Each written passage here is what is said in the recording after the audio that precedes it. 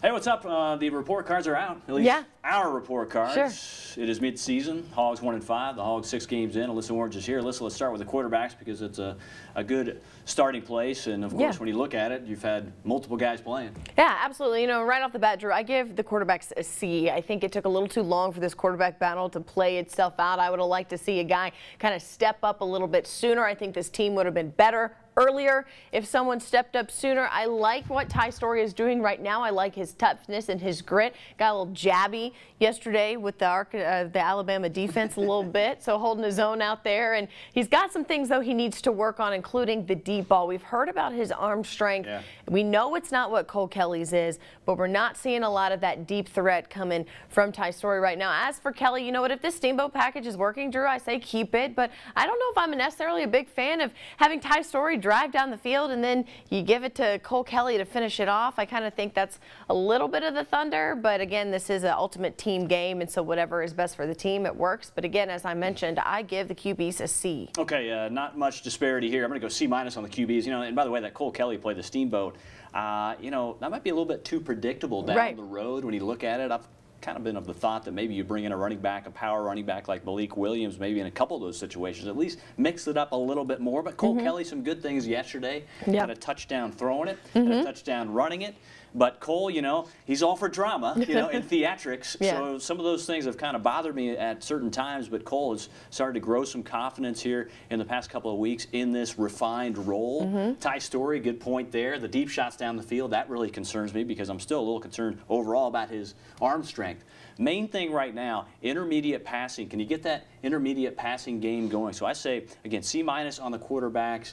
At this point, Ty Storey, you know, I like the mobility. But here's a guy that I just think, you know, has had some issues holding on to the football. So certain things that play there. Let's go to the receivers. Okay. You know, this is an area, you know, I thought they'd be more productive than they've been right now. LaMichael Petway, Jordan Jones had great starts, but then that's kind of died down on the stat sheet. Rakeem Boyd, by the way, #2 receiver for Arkansas right now, and obviously he's a running back. I want to see more of Jared Cornelius. I think he needs to be more of a factor because he knows he can be a playmaker.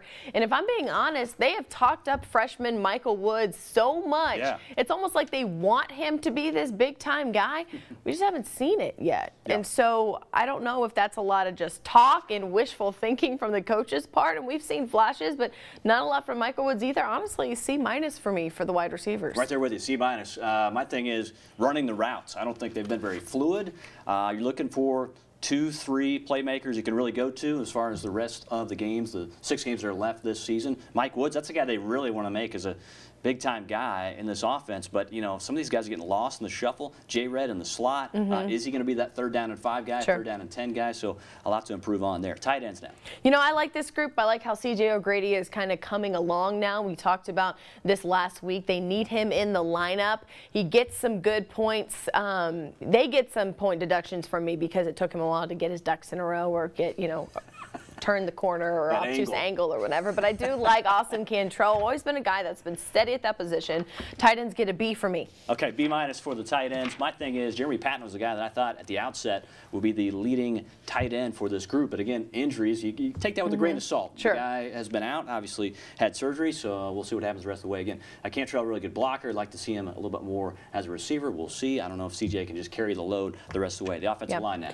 You know, I'm going to give them some props because Saturday they only allowed 1 sack against Alabama, so that was good to see. They've definitely been improving. I think Ty Clary, as we mentioned, trying to get over that stage fright, did better than he did against Texas A&M yesterday against Alabama. I like the move of Froholt over to left guard, but the run game isn't where it needs to be. Drew, running out the middle isn't working. The running backs don't have a lot to work with there. Ty Storey is not constantly scrambling for his life, so that's good. Offensive line, though, gets a D for me. I just need them to get better, and it's bad, in my opinion, how much this line has fallen since Sam Pittman left. Yeah, great point there. You know, I'm going to say D as well.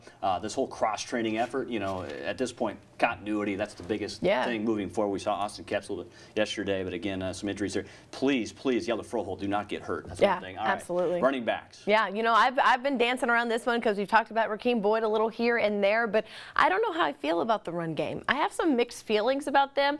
I don't think it's terrible, but it's not great. I think Rakeem Boyd is going to be the star of this season at that position. When Devwah Whaley comes back, I think that'll be nice to have both of those guys out there. Chase Hayden has had moments this season, you know, but we know he has speed, hasn't seen a lot of it consistently in this group, though collectively my favorite on the offensive side of the ball because they do have potential. I'm waiting to see it maximize. What I don't like is that Boyd leads the group right now. Drew, just 306 yards in 6 games. Devwall Whaley has 240 in the 4 games that he's played on that track. I don't see guys rushing over 600, 700 yards this year.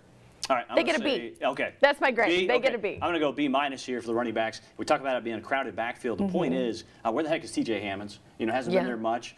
He's supposed to be involved. Also, Chase Hayden, really no opportunities there to really run off tackle. They're going very east-west right now, and the guy who can go east-west is Rakeem Boyd. Yeah. He's really the guy that can go virtually anywhere right now. He's that explosive. Great point there. You said 1-2 punch possibly. Devwall Whaley, Rakeem Boyd moving forward. Boyd has been great as a newcomer for this Arkansas bunch. And Whaley now a junior. Got to get him back from injury. So not too bad. No one gets an A on the offense, I don't think, but I think that overall the best group on this team is that running back group. Wish we had Mike Irwin here with the professor coat. Yeah. Professor coat and number 2 pencil, dialing it up. Coming up, more report cards talking about the D-line and special teams. More of the Pig Trail coming up. Stay with us.